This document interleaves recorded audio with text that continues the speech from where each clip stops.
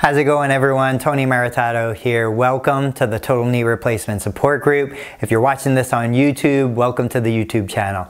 In this video, I'm going to talk about some of the most common challenges I hear of regarding patients who have had a total knee replacement and getting in and out of bed, positioning in bed, and just trying to get a decent night's sleep. Sleep is one of the most important components of your recovery, and I feel like we're not spending enough time getting you to sleep better. The better quality your sleep, the better quality your recovery. So let's talk about a couple of things. First off, there's usually two common scenarios that I see in a patient's home following a knee replacement. Either the bed is too high or the bed is too low. Now, obviously, if the bed is too high, you bring in a little step. If the bed is too low, there's some challenges getting out of bed. But I want to talk about some positioning that you can get into to maybe optimize for sleep, some of the common myths and misconceptions around what you should do, what you shouldn't do. But as a precursor to that, I need to say, if your surgeon said don't do something, then don't do it. The surgeon knows what hardware they put in. The surgeon knows the limitations and the problems and the complications that are common for the condition. So listen to your surgeon. These are just some ideas, some information. I've never met you. Unfortunately, I can't make specific recommendations for you. This is purely for educational purposes. So let's talk about a couple of ways to get in and out of a tall bed, since I've got a tall mat here.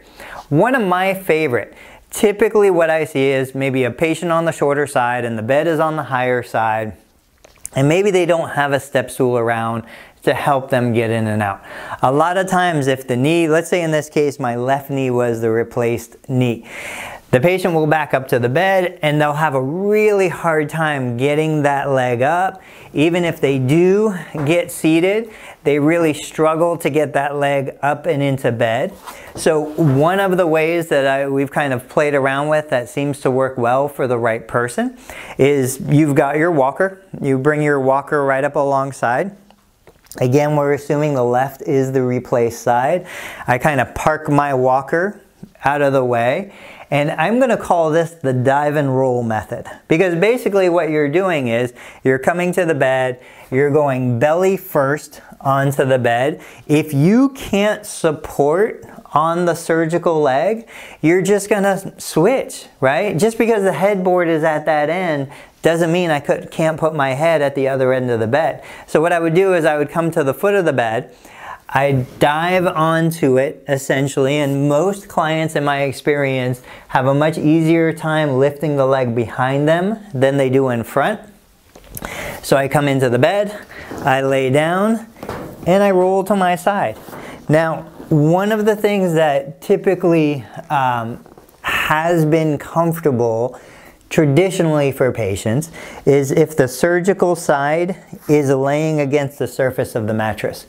And the reason why is because the mattress is relatively flat, and that allows the leg to remain in a neutral alignment.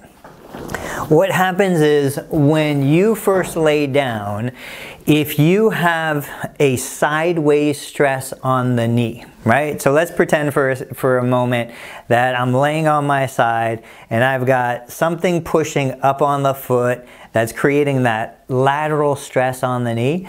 That becomes uncomfortable, no doubt about it.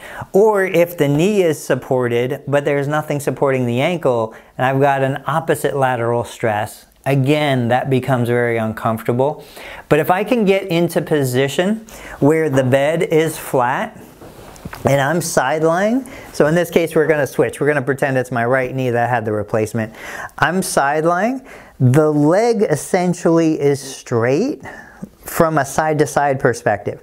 Now the knee may be bent, the knee may be straight. That is a level of comfort depending on your range of motion. But if you're normally a side sleeper and this is your most comfortable position, I will always choose better quality sleep and then work on my range of motion during the day, because that's really the time that you're going to get the most improvement. So let's talk about pillows for a minute. If we're looking at optimizing the position. And we've already established that the bottom leg, the leg that's on the bed, is going to be the replaced side. So either I put my head at the other end of the bed, or whatever you need to do to get it so that the replaced side is down, you have a couple options. So now, most commonly, patients also have a history of low back pain, maybe they have some hip pain, maybe they have some other issues. So the most common scenario is a folded pillow between the knees. The bed, the mattress is supporting the surgical leg. The folded pillow is supporting the non-surgical leg. Obviously, I have my pillow under my head, and this is my sleeping position. Sometimes if there's too much discomfort up into the thigh and the hip, what you can try, and I don't have enough pillows with me today, I apologize, but I can put a pillow underneath the rib cage and then 1 to 2 pillows under my head. So what this does, hopefully you guys can see it in the video, this starts to distribute the weight from my hip. If I have hip bursitis or any kind of lateral hip pain, IT band pain, this starts to distribute some of the weight that would normally go right at the point of my hip through the trunk of my body, through my torso, so that I don't have as much compression at the hip and the lower leg. And once again, this would be my sleeping position. I create something of a canal or a tunnel that my shoulder is resting in, because I've got 2 pillows under my head, 1 pillow under my rib cage, and then a folded pillow between my knees. Now, if your surgeon has specifically said you are not allowed to lay on your side, then obviously we have to work on, okay, what's the best position for me relative to keeping the knee extended the best I can while keeping it elevated.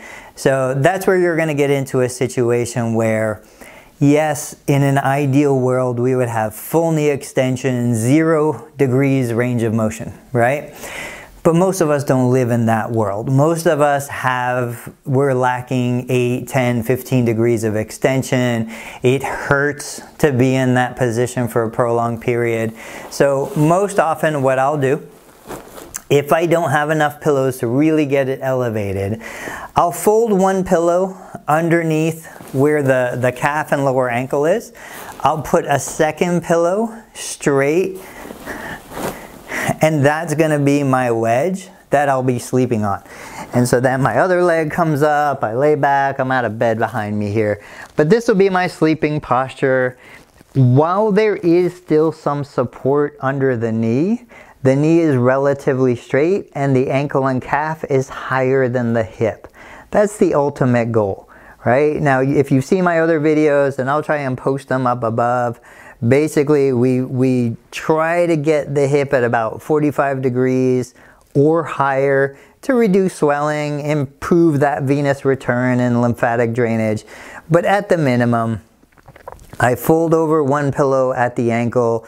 I place the 2nd pillow longitudinally on top of the 1st pillow, coming up under the thigh. And this typically will produce the most comfortable position if you've been told you have to sleep on your back. Very few people, but on occasion, I'll have somebody that's a stomach sleeper and they want to sleep on their stomach.